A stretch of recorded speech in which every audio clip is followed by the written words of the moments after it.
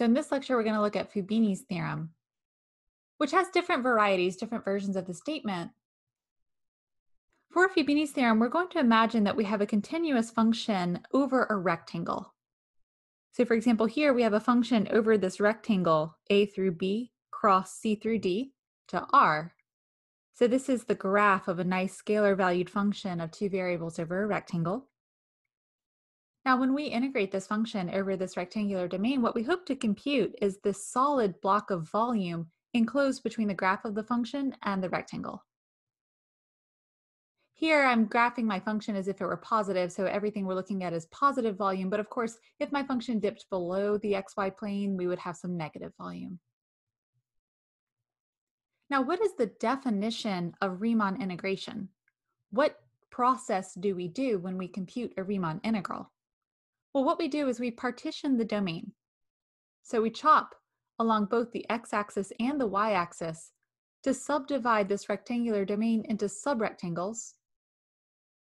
Then we say that the volume enclosed between the graph of this function and the xy plane can be estimated by adding up the volumes of a bunch of prisms. So the volumes we use to estimate the true volume under the graph of this function is formed by a prism. So we pick some height and we multiply it by the area of the base, or the volume of the base. And that gives us the volume of this prism. We add all these up so they would look like columns, and it estimates the true volume under the graph of this function.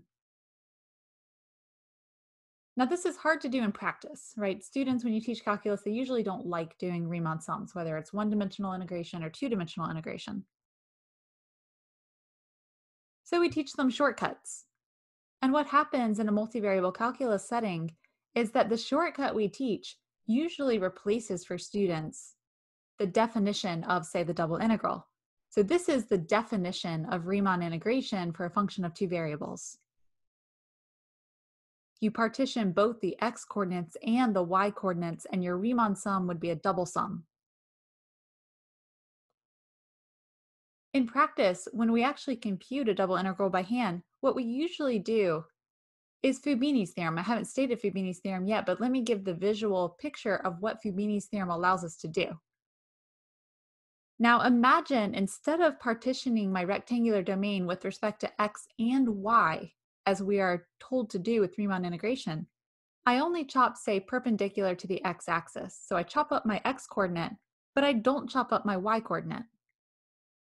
Then what we're doing is taking basically a loaf of bread and slicing into it. What Fubini's theorem suggests we should do is estimate the volume enclosed between the graph of our function and the domain, not by adding up a bunch of prisms, like in the previous picture, but by adding up volumes which look like the volumes of, say, bread slices. So if I could compute the volume of this slice, it's not a prism, it's like a slice, and add up all of the slices, that would also be a way to estimate the volume under the graph of this function. Okay, so let's see what happens if we take this approach. Now it's easiest for me to draw the slice if I do the very first one, but of course we want to imagine that we're looking at, say, the ith slice. Then the width of the slice, like the width of the crust of the bread, we could think of as delta xi. So that's like a little change in the x-axis. So then this bread volume could be viewed as a prism traveling this way. It's not the same type of prism as in Riemann integration. Instead, I'm going to multiply the thickness of the bread times the area of this face. It's like where I spread the butter. I can't talk about this without talking about bread and butter. Okay, so the volume of this bread slice is going to be approximately the area of the face times the thickness of the bread. The thickness of the bread is delta xi, so what is the area of the face? Well, that's what I'm trying to graph over here on the right. So in this picture, you want to imagine that the positive x-axis is pointing straight at your eye so that you're only looking down at the yz plane. Our y-coordinates go from C all the way to D because we didn't slice in a direction perpendicular to the y-axis.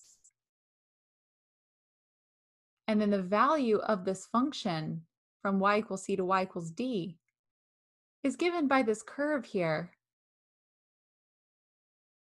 So if I'm picking, I don't know, the left side of the bread or the right side of the bread or some special point, I don't want to be too specific here. Let me just say I've picked some xi star value. This curve we have here is exactly what you would get if you fixed the x-coordinate for some representative point associated to the ith slice. You fix the x-coordinate and then you let y go from c to d. So viewed like this, what we're looking at is just a function of one variable. And our slice area is now just area under the graph of that curve. So it's going to be the integral, just one-dimensional integral from c to d of f of xi star, that's a fixed number, comma y, dy. So this is just a one-dimensional area. Okay, and then the volume of a slice of bread, not the entire loaf, but just a slice, is equal to the area of the face. So that's what we just wrote down as the integral from c to d of f of xi star, comma y, dy. So that times delta xi. So that's area of the face times thickness of the bread. And then let's call that first quantity, the area of the face, let's call that g of xi star. Notice after you've done this definite integral with respect to y, you won't see y anymore. You'll still see xi star. It'll be some formula with respect to xi star. So that's going to be our function g of xi star times delta xi. So now the volume of the entire loaf is going to be the sum over all the slices we made. So I'll just say I equals 1 through n. So suppose that we've subdivided the x-axis into n subintervals with our slicing. G of xi star times delta xi. Now this isn't the type of integration that we've done, but this is exactly the type of Calc 1 Riemann sum that you do when you first define integration. So this is like a Riemann sum for the function g of x from x equals a to x equals b. So this is like integrate from a to b g of x dx. But what is g of x? Well, now this is like integrate from a to b. Let me take g of x and replace it with how we defined g. Integrate from c to d f of xy dy dx. Let me make a couple of remarks. This isn't a proof. This is just an illustration. The second remark is you might look at this and think, yeah, that's a double integral. I know that. But this is not really a double integral. This is how we usually compute double integrals in multivariable calculus. First, integrate the inside one with respect to y, say, and then integrate the outside one with respect to x. But that is not the same as doing the actual Riemann integration over this domain. This is what we call iterated integration. So this is a single dimensional integral and then a single dimensional integral. It is not actually the same thing as the double integral of f over this domain, not conceptually. Now what Fubini's theorem tells us though is that in a lot of cases it's a perfectly good way to compute the Riemann integral of f over this domain. So again, this is a very friendly statement for Fubini's theorem. There are ways to generalize it to functions which aren't perfectly continuous, etc. But for our purposes, let's just let R be a rectangle in R2, just like the one we've sketched, and let f be continuous on R. Sorry, that A should be R. Then Fubini's theorem tells us that the double integral of f over this domain, so here this means the double integral. This is not integrate an integral. It's a single calculation, really. It's just a two-dimensional integral. Can be computed with slicing. So here this is integrate with respect to y first, then with respect to x. That's like the picture we just looked at. Or you could have sliced the other direction. Integrate first with respect to x, then with respect to y. So this symbol here is the double integral. But with slicing, what we're really doing is iterated integrals. One remark I'll make here is this dA really means the base is an area. So I could have written dx dy or dy dx, but what I really mean is this integral represents taking a function height and multiplying it by an area base to get a prism, and then add up all those prisms. So this differential here is trying to indicate to you that when we're doing this double integral, we have a base which is a two-dimensional area because we're integrating over a region in R2. Versus dy means integrate first with respect to y for y values, and then with respect to x along the one-dimensional x-axis. Now let's do some examples. So just to remind ourselves, Fubini's theorem says that for a continuous function on the rectangle AB cross CD, which means that A is less than or equal to X is less than or equal to B, and C is less than or equal to Y is less than or equal to D, that's what that notation means. The double integral of F over that rectangle can be more practically calculated as two iterated integrals. Either first take F and integrate it with respect to Y from C to D, and then with respect to X from A to B, or the reverse. Take F and integrate it with respect to X from A to B, and then with respect to Y from C to D. So let's do this double integral. Our integrand is 3x squared plus cosine pi y. We're going to do this inside integral first. So we're going to take our integrand and integrate it with respect to x, which means we treat y like a constant. Then when we're done with that process, we'll integrate what's left with respect to y from 0 to 1. If I antidifferentiate the integrand with respect to x, the antiderivative of 3x squared with respect to x is x cubed. And then cosine pi y with respect to x is like a constant. So the antiderivative of that will be x times cosine pi y. This is a definite integral, so we're not going to pick up a constant of integration. So after evaluating the inside integral, we still have the outside integral, so I'm still enclosing this inside of the integration from 0 to 1 of something with respect to y. But now we can evaluate that inside integral from x equals 0 to x equals 2. I often label my bounds of integration here just so I remember what variable I'm working with. So this inside integral was integrating with respect to x.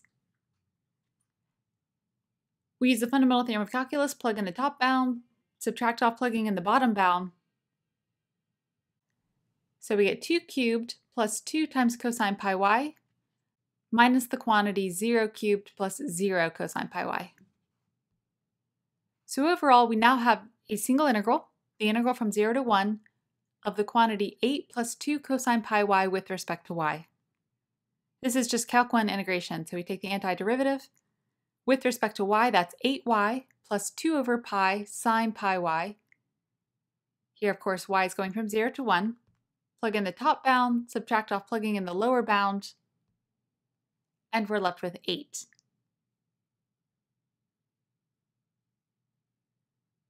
So that's what it means to do iterated integration. Start inside, integrate with respect to one variable, work your way outside.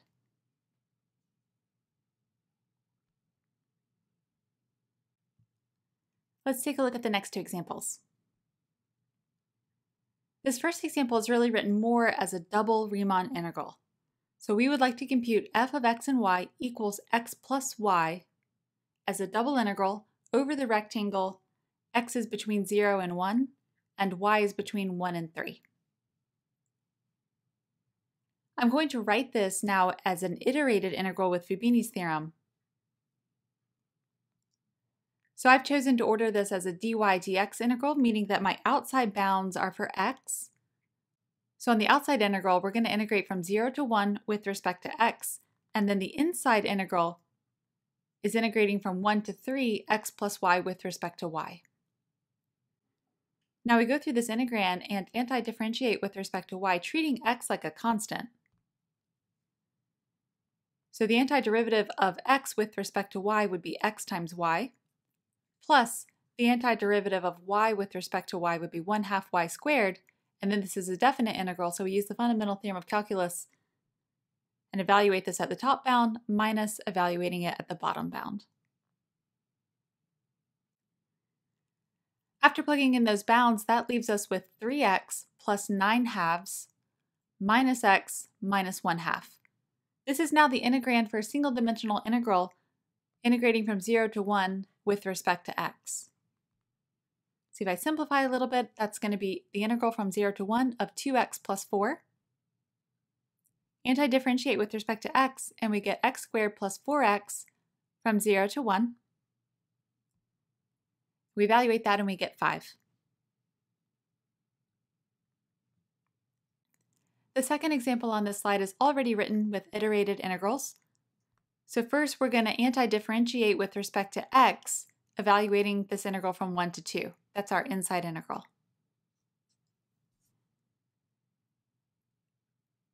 The point of this example is really just to mention that when you're doing a single-dimensional integral, so if we're doing iterated integrals, each one is a single-dimensional integral one at a time, we can employ techniques from single-variable calculus. So if you look at this first expression here, x e to the 2x, that looks like a u substitution. So in particular, for that first term, let's have u equal x squared, so that du is 2x dx.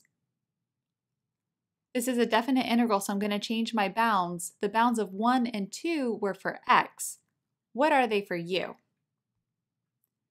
Well, when x equals 1, u is 1 squared, so u is also 1. But when x equals 2, u is 2 squared, so u would be 4. So the bounds of that integral with respect to u are going to go from 1 to 4. That means that this inside integral, the integral from 1 to 2 of x e to the x squared plus y with respect to x, can be broken into two integrals, the integral from 1 to 2 of x e to the x squared dx, plus the integral from 1 to 2 of y dx. That's another technique that I'm using here from single variable calculus. The integral of the sum is the sum of the integrals. I'm not ready to evaluate the first integral yet because I need to switch over now with the u substitution. So what was x will be 1/2 du and then e to the u. And my bounds are going to go from 1 to 4. We're integrating that now with respect to u. The second integral is straightforward, so let's go ahead and anti-differentiate y with respect to x. That's just x times y because we treat y like a constant. And then our bounds are from x equals 1 to x equals 2. Okay, so that first integral now is simple. With respect to u, that's going to be 1/2 e to the u evaluated at 4 minus evaluated at 1. So when I do that, I get 1/2 e to the 4th minus 1/2 e plus 2y minus y from the second integral. All of that was for the inside integral. Now we move to the outside integral. To finish this problem, we need to integrate from 1 to 3, the quantity above. So 1/2 e to the 4th minus 1/2 times e plus y dy. This is simple. I'm not going to have room to finish it on this slide, but that's okay. Here we're just going to anti-differentiate with respect to y, and then plug in the top and bottom bounds. So then the antiderivative of this with respect to y is 1/2 e to the 4th y minus e over 2 times y plus y squared over 2. I'll let you finish that one. It's just a question of plugging in y equals 3 and then subtracting off plugging in y equals 1. Let's look at the last pair of examples. I would like to integrate x cubed e to the y squared plus sine y sine x plus x times the square root of tangent of y squared with respect to y from negative pi over 3 to pi over 4, and then with respect to x from negative 1 to 1. So this is a pair of iterated integrals. Now you can spend a while trying to anti-differentiate this with respect to y, but I don't think you're going to be able to. The nice thing about Fubini's theorem is if we have a continuous function over a rectangle, here our rectangle is negative 1 to 1 for x, negative pi over 3 to pi over 4 for y, Fubini's theorem allows us to slice in both directions. So we don't have to stick with dy dx. We can actually reverse the order of integration here.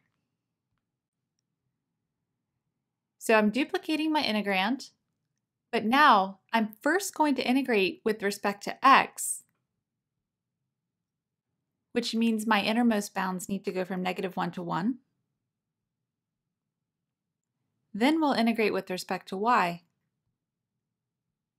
from -π/3 to π/4. So instead of slicing in one direction, we're going to slice in the other direction. Now integration is hard. It's quite possible that this would also not be integrable, but it is.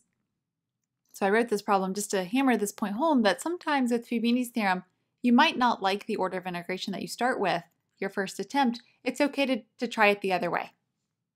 What happens with this particular integrand is that the first expression is odd in x, and we're integrating from -1 to 1. So that first expression will be 0. Sine of x is also an odd function, as is x. So all three of these expressions in the integrand are odd functions of x.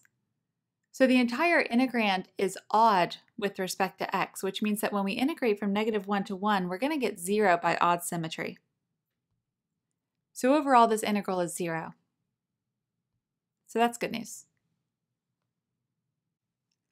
For this last one, go ahead and attempt this on your own. Pause the video, then I'll work through it. Here you can try this the order you're given. You can switch the order if you want. It's up to you.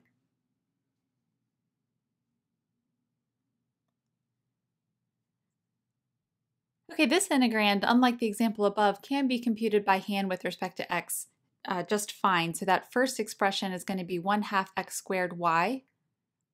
Then the second expression is x e to the y. So that's the antiderivative of the integrand that we started with respect to x. Then we plug in our top and bottom bounds. We're left with the integral from -1 to 2 of 9/2 y plus 3 e to the y minus 0 dy. Anti-differentiate that with respect to y, you get 9/4 y squared plus 3 e to the y, evaluated from -1 to 2. And overall, that's 9 plus 3e squared minus 9/4 minus 3/e. I hope you enjoyed this look at Fubini's theorem.